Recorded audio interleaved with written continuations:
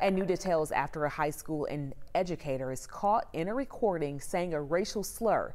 East Forsyth High tells us Principal Jeff Cheney is now taking a temporary leave of absence. Cheney landed himself in hot water this week after a recording of him using that racial slur while talking to a student got posted online. Listen to this clip. Crackers slang for white, and it's the antonym to which is a very offensive comment, right? The superintendent says Cheney is taking a leave of absence to, quote, reflect, process, and move forward. It's not clear at this point if or when he'll be back.